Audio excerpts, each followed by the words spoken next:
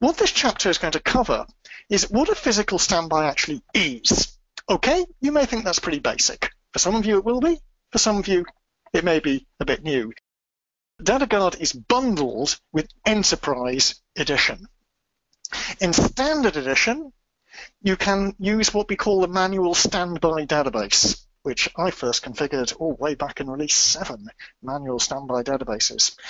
The DataGuard gives you significant advantages over the Standard Edition manual standby, in particular the automation and the zero data loss, but we're 100% in Enterprise Edition with this chapter here.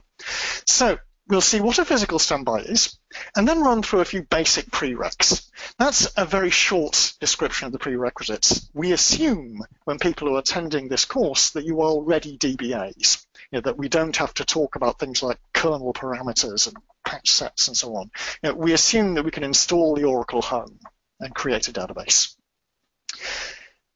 After that, OracleNet, or SQLNet, as people as old as me tend to call it. SQLNet underpins the flow of information between the databases in a DataGuard configuration. You must have a rock-solid understanding of how to configure SQLNet, possibly greater than you need in your day-to-day work without using DataGuard. So that's the prerequisites.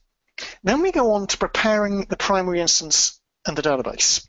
Now, for the demonstrations I'm going to run through today, I'm going to do it all on one machine. I've got this machine created here, and it's just a cloud server, one of many cloud servers that we use. And on this database right now, on this server right now, I'll fire up one database, which is just a simple standalone database, not even in archive log mode. And I'll set up a physical standby on the same machine.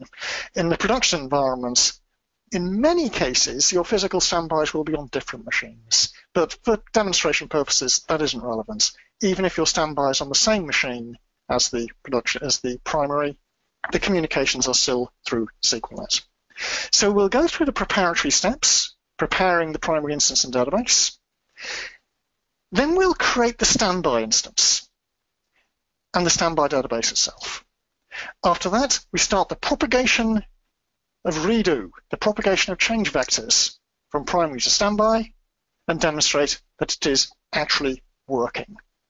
So that's our agenda for today.